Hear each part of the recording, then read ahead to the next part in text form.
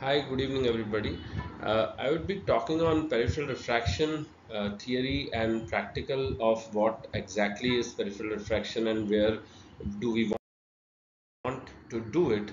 But before we embark on the journey of knowing more about peripheral refraction, let us let us start with a theory, with a story of a young boy who presented to us with myopia in 2021 post COVID.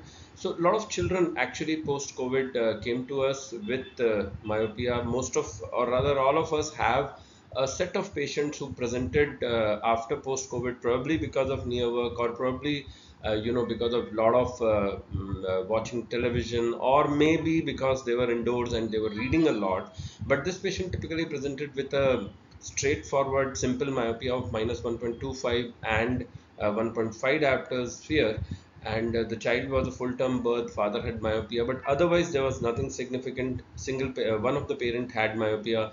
We did our myopia workup, we took axial length near point of accommodation that we would normally do, and then we called the patient to come back again after 3 months, and we did explain the patient that because of the more near work or the more indoor timing that because of COVID it has happened, is probably causing the progression of myopia or causing the myopia in itself in first place. So the patient followed up in September 2021, and normally patients of myopia do not come back to you once you give them glasses, because they are now happy with glasses, and now they can see better. So they typically don't come back again after 3 months. They come back when they are now not able to use their glasses to look for distance, or their glasses have broken. So patient came back after 6 months. We started them on low concentration atropine because we saw that there was an axial progression.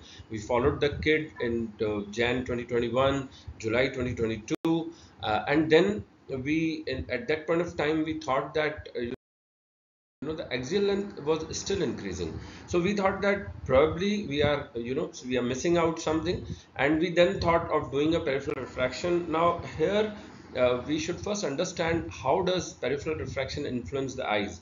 So starting from I think one of the landmark articles, or I should say the whole story started mostly from this particular work of Dr. Earl Smith III, who did foveal ablation on emmetropic macaw monkeys, and found that it is actually the peripheral retina which is responsible for the axial elongation of the eye. And he had a lot of follow-ups of these articles, 2007, 2009, 2010. So practically what he was showing was that because of the relative peripheral hyperopia, as you can see here in this particular picture, because there is a relative hyperopia here, the eyeball tries to sort of catch up to this particular point and thereby increases in size.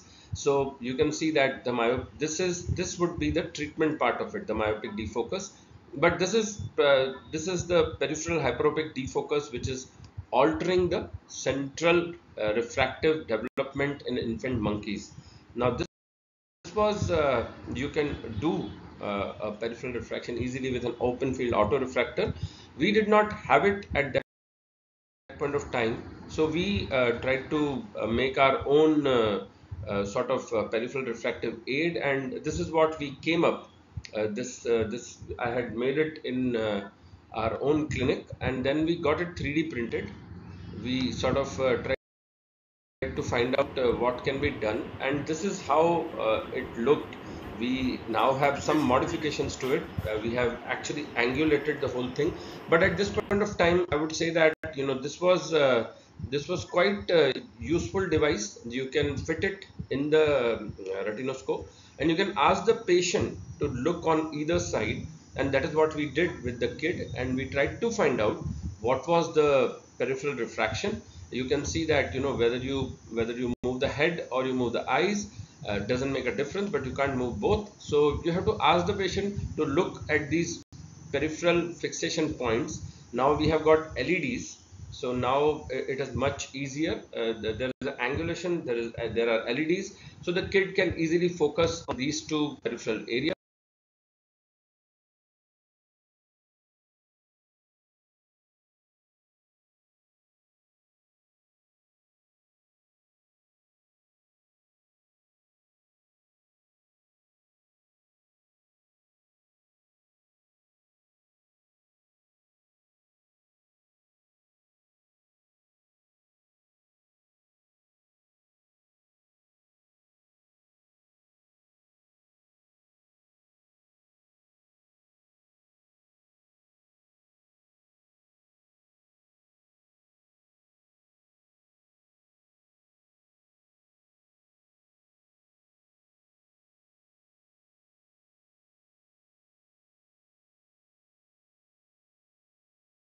us, and how did this make an impact? Now we all know that, this we already discussed, and we could see that there was indeed a peripheral hyperopic